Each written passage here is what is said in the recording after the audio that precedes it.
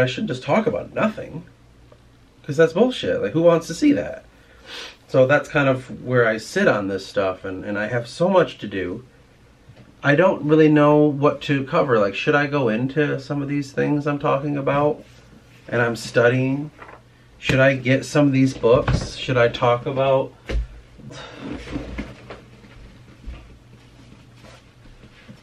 Let's read the chapter of this book here. A historical and critical view of the speculative philosophy of Europe in the 19th century. Should I read this now with you and say, hey, what is philosophy to those people at that time in history?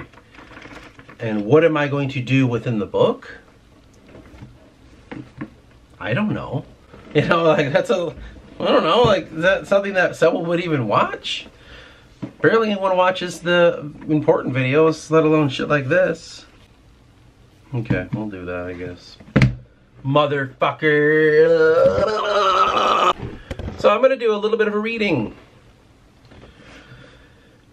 This book is a little fragile, more than I realized before I got it. And it's called A Historical and Critical View of the Speculative Philosophy of Europe in the 19th Century by J.D. Morell, A.M., whatever that means. And the idea behind this is I look to study what the philosophy was in this era to kind of get the mindset of how it's going to kind of work in the book. I know I said 19th century, but our book is kind of philosophically approaching that era. So I figure, well, why not just get into the mindset of that? So let's begin. Everything that is brought into existence must have a final cause. The final cause of man's intellectual faculties is to know. And the material of knowledge is truth. The search after truth, therefore, is the natural sphere of our mental activity and philosophy, which is the name we give to this process when it is carried on with intelligence and design, is at once a real want and a necessary product of the human mind to understand what is around us. The process of knowing, however, is a very gradual one. The infant mind appears first to exist in a state of bare receptivity. The first intellectual impulse that manifests itself is simply the desire of receiving impressions, which pour in upon it from every side, with the greatest possible intensity. As the mind develops, these impressions are remembered, compared, and classified, so that on our emerging from the cloud of our infancy, we find that we have been spontaneously active in gaining an extensive acquaintance with the phenomena of what we term the external world.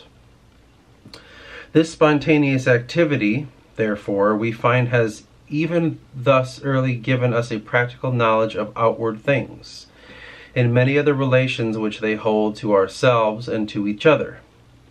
And the result of advancing years and continued experience is, in ordinary cases, simply to afford us the means of a wider observation, of a more extensive comparison, and of a more complete classification of them. This knowledge of phenomena, of things as they seem, is sufficient for all the practical wants of human life, and the mass of mankind are content to confine their observations to them alone, without any injury respecting their real nature, the mode of their subsistence, or the medium by which the mind perceives them. The life of men, therefore, who are thus conversant about phenomena only, we term spontaneous. Their mind, stimulated by the external world, exercises its faculties without being reflectively conscious of a single mental operation. The impressions and ideas exist, but it is never asked how or why they exist. Mental operations are carried on, but it is never surmised in what manner they are carried on. Knowledge is gained, but no inquiry is raised about the grounds or certainty of it. though in a word goes forth, but it never returns to render account of itself, or to inquire how it has been produced, or how far is it of any value, as being an accurate reflection of the truth of things as they are. They're just basically like, fucking people just do, and they don't really think like, why do I do what I do? That is the basis of like kind of how I understand my life, right? I study intensely. Why is it I'm doing these things? What leads me to these courses? You could look at it in terms of stressors and traumas that kind of shaped your mind into ways to protect yourself when it comes to like traumatic incidences and how you go about things in a stressful situation, like childhood traumas, I should say. You could look at it in aspects of that, but also in aspects of how you gain the knowledge going forth, and what it is that you do to seek and to create a better version of yourself daily. Outside of the traumas, you could look at it in terms of, like, for instance, I constantly am striving with the knowledge of what words really hold. Now, this is a new phenomenon in my life, but I'm thinking a lot about what exactly are these words, these collection of words. And it's interesting how they can trigger ideas of the mind. So words are merely something that we created, but upon that creation, it's something that we use to decipher the fucking mind that we have. It's fucking crazy. If you really think about it, like, language and words is the most strangest fucking thing.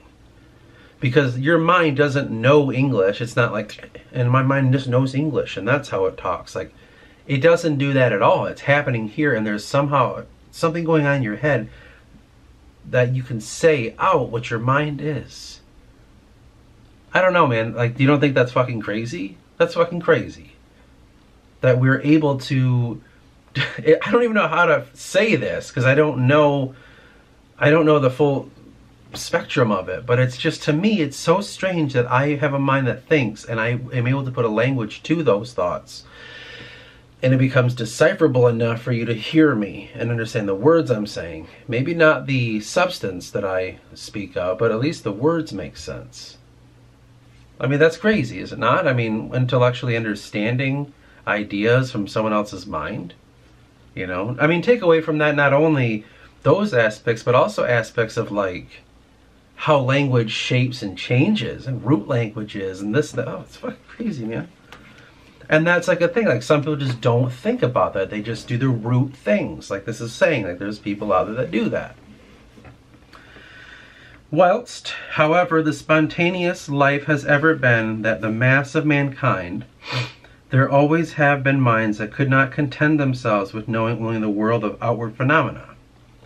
Their mental activity having first gone forth to grasp the varied forms of the outward world, returned back, when it had accomplished this purpose, to inquire how the process had been managed, what were the powers of the mind employed, and what confidence there is to be placed in the result.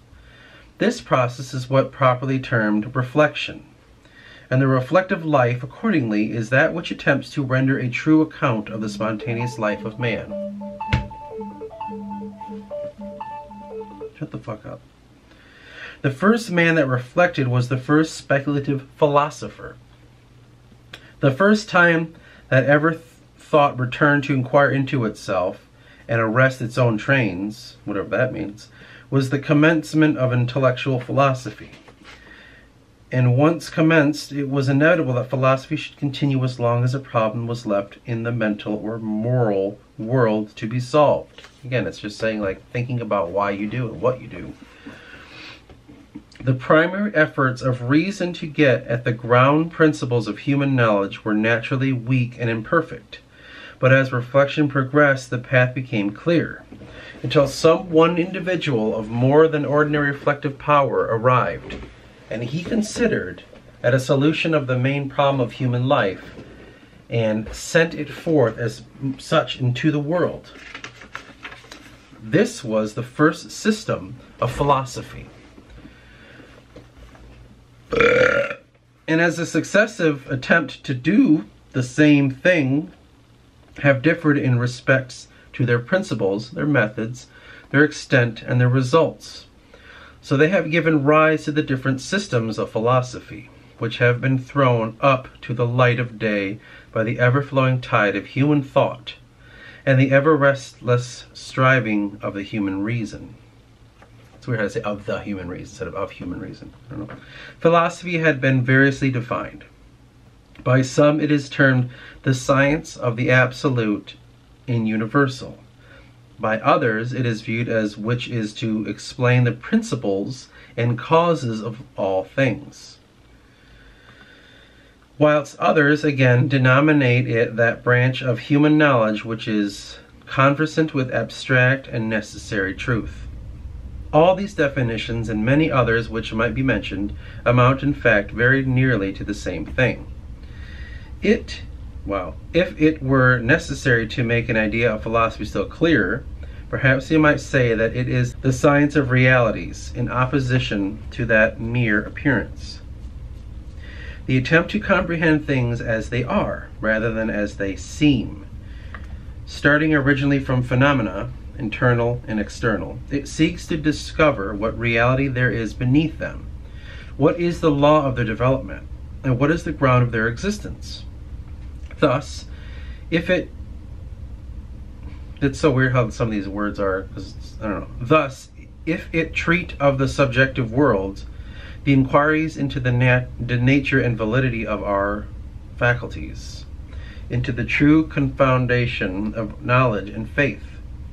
If, on the other hand, it treat of the objective world, it strives to look through the outward appearance of things, and comprehend the essence by which they are upheld. Having done this, it next seeks to determine the connection with an X that subsides between subject and object, and the common origin from which they both proceed. In carrying on this process of inquiry, the human mind can never content itself with the superstructure of knowledge, which is either uncertain in its foundations or imperfect in any of its parts. Accordingly, the philosophic spirit, when once begun, ever strives at the perfected system in which every phenomena within or around it shall be accounted for, and every problem analyzed and solved.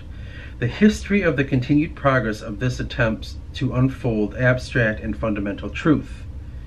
In the history of philosophy, the different systems are but different movements of the whole process, and the united sum of such truth which now exists in the world is the fruit of philosophy up to the present time. That's a fucking, I wouldn't even say mouthful, it was more of like a mindful.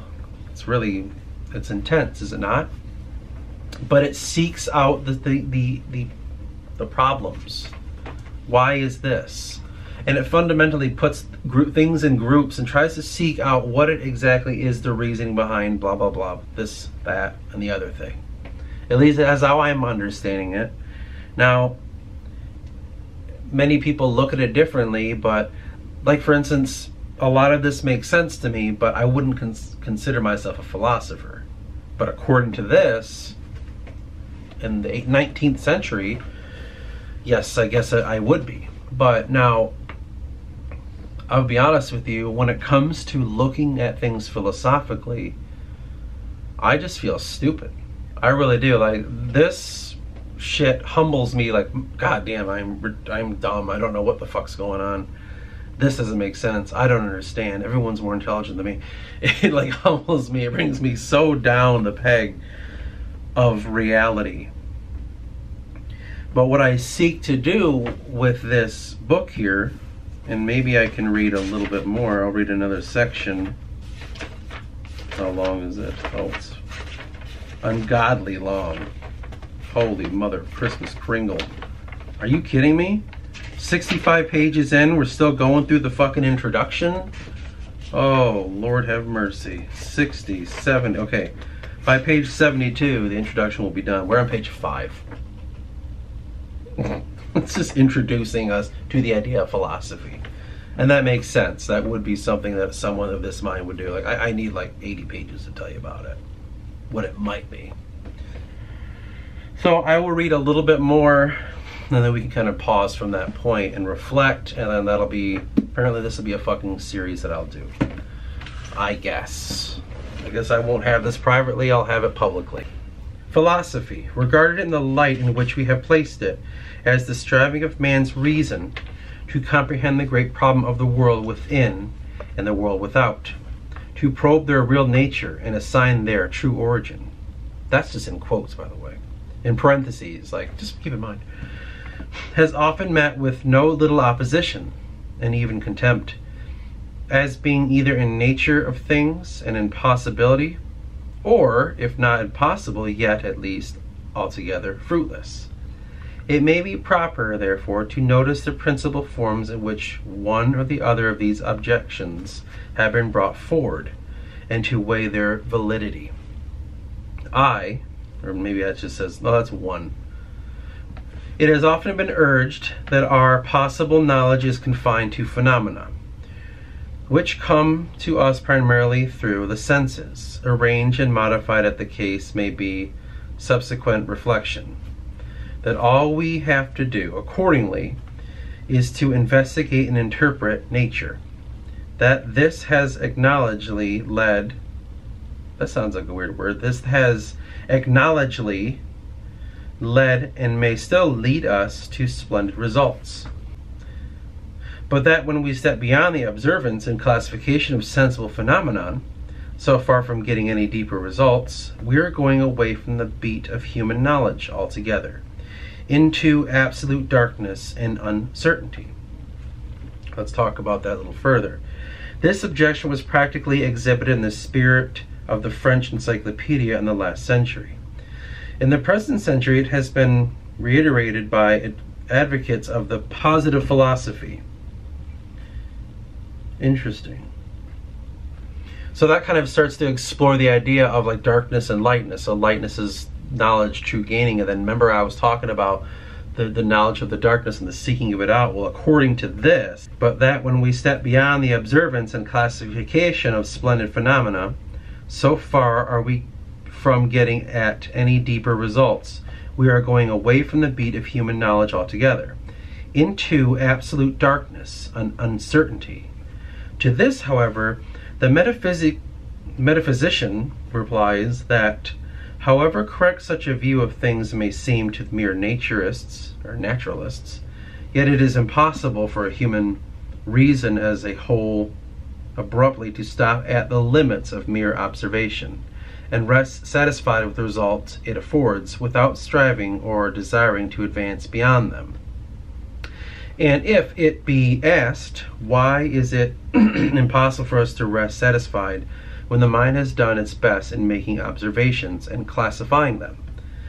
There are many reasons that once presents themselves in reply. First, how do we know our observations are correct? What is the grounds of our confidence in our own sensation? Are we quite certain that the representation of external things within our own minds? Is it a correct delineation of the truth of things without? Of many of our sensations we've become convinced by a very little reflection that they cannot possibly have any external reality answered to them. Colors, for example, arise from the separation of rays of light, and sounds are produced by pulsations of the air. But will anyone assert that anything external exists at a similar to impressions of colors or sound, which we experience within? Where again is the outward reality to which the inward sensations of bitter and sweet correctively answer? It is true that such sensations may prove to us the existence of some powers of nature out of ourselves, but it is equally true that what we perceive is simply our own relation to these powers, that all we can directly observe in each case is our own subjective state, and that whatever these arrangements of nature may be in themselves separate from our own feelings. They are to us wholly unknown. And if it is to be the case with some of our sensations, why, it might be argued, may it not be so with all? If, for example, I see an external object, what do I perceive directly but my own subjective state? And where is the proof that this subjective state is perfect exemplar or pattern of the outward reality? Is there any grounds of certainty on this point, or is there not? In either case, philosophy is necessary, on one hand, to show the ground of the certainty, if there be any, on the other, to prove to us that there is none, and thus to fix the limits of the human knowledge, and show where we must begin to rest upon a simple and undemonstrable belief. But the metaphysician goes a step further in his reply. Your outward observers, he says, it is true, collect together many facts of a diversified and interesting character, and deduce many empirical laws. But what is the nature of this knowledge? You know, after all, only passing phenomena, objects that are ever liable to change. The knowledge of single things, and mere empirical laws, however great in extent, is no real knowledge at all, for they may all pass away, or alter their relation. And then what was knowledge become error?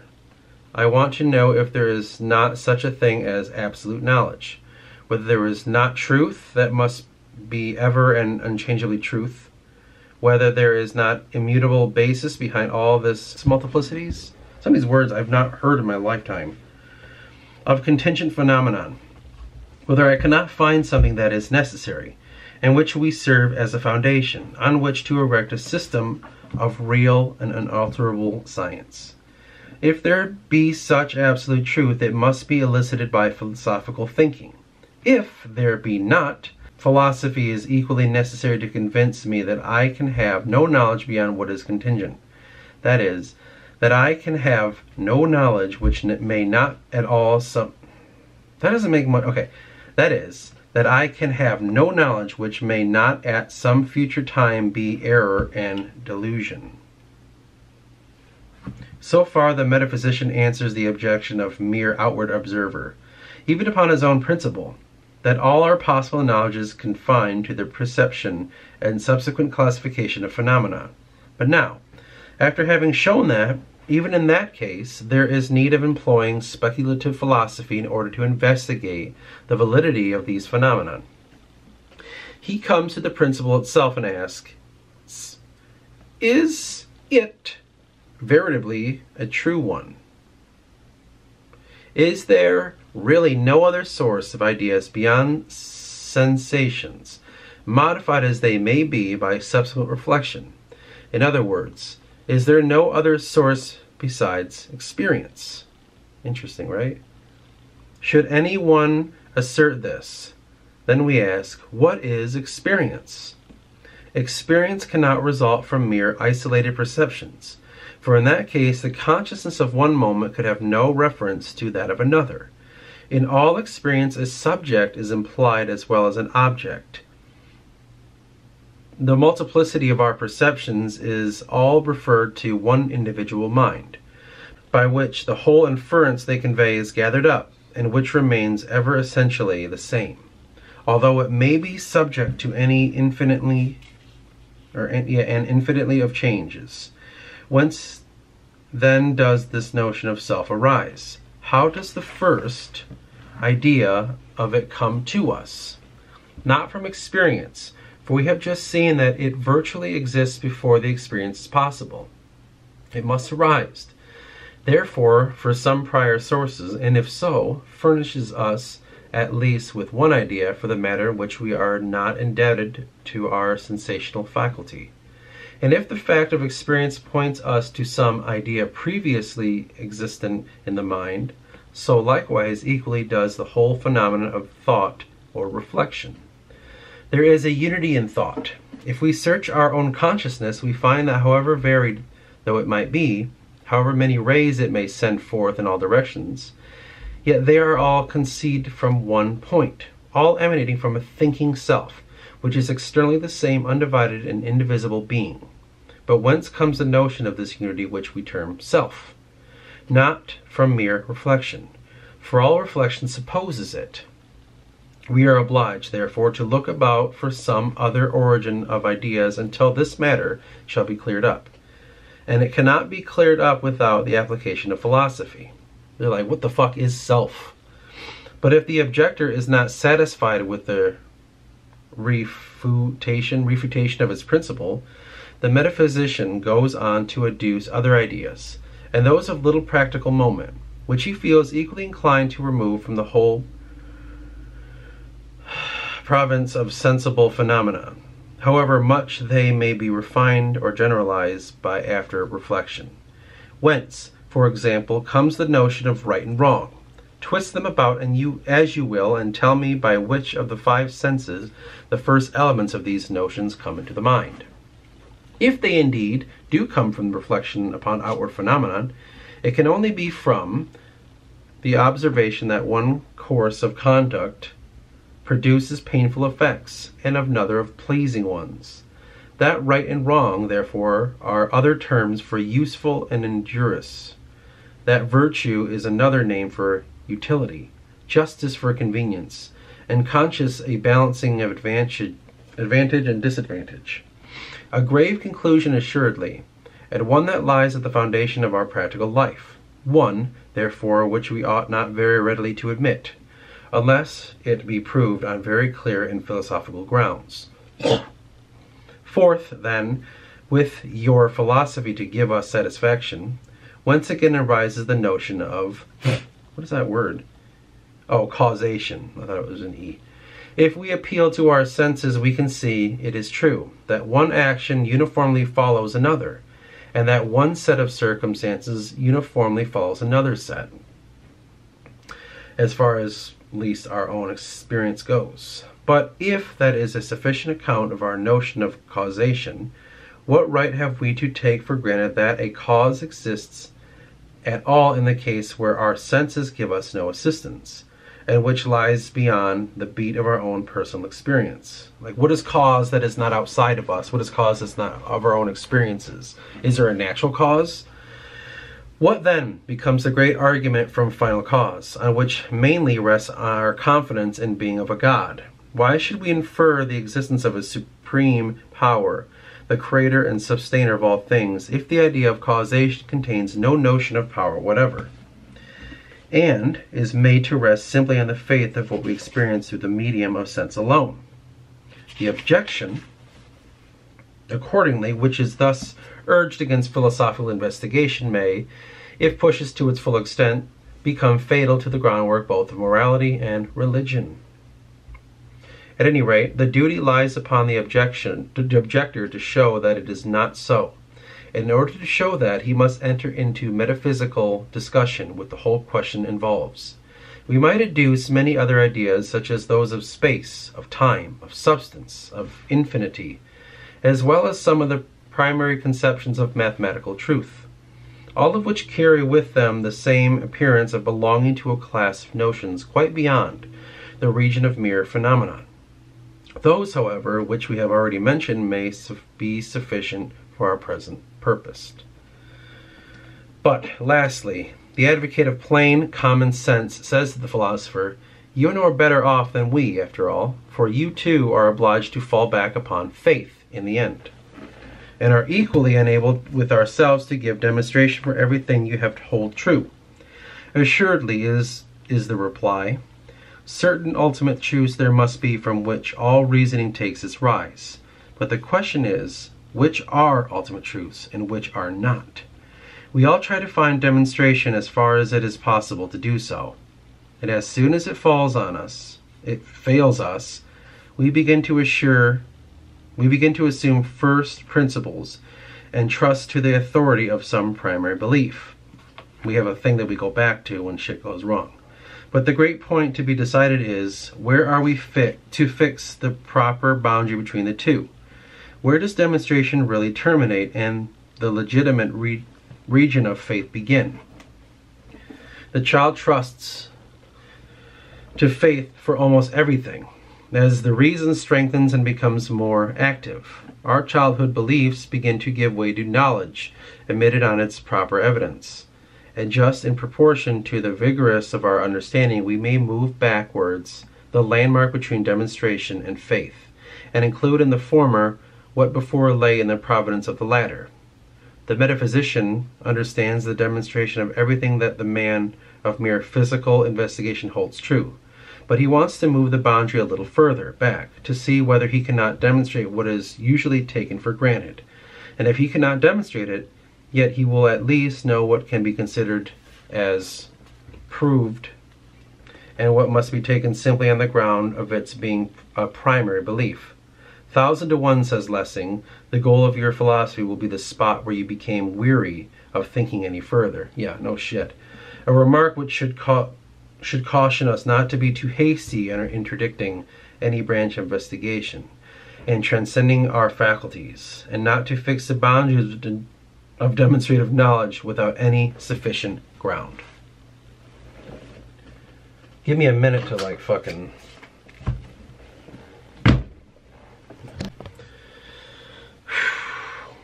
Holy Christmas Kringle. But that's the first reading of it, and like, to me, what I grasped from that, clearly we seek to understand what is and what isn't, and then we found ways to kind of divvy it up and say like, oh, you know, reality is a thing, and like, but what is reality, what isn't reality? What do we have within our senses? Our senses, like when they grasp a situation, what is without those senses when it's away from our senses? Does it have the same bearing with what I feel, see, touch, and, you know, hear? Does that have any bearing on when it doesn't happen near me and shit like that?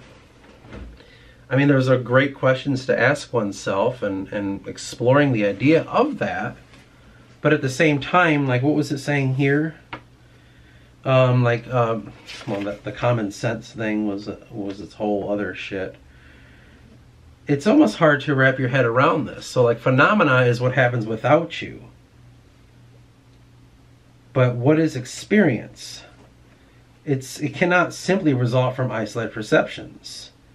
For in that case, the consciousness of one moment could have no reference to that of another. Like, what is experience? What is consciousness?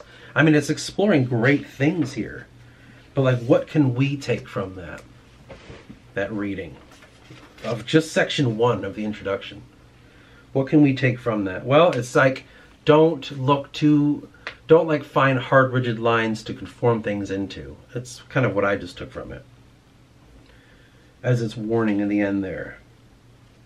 But I definitely will have to like dwell upon this for a little bit and see what I can come up with mentally real quick before I end it. So it goes, phenomena is a thing as they seem. So phenomena, that's just how it seems.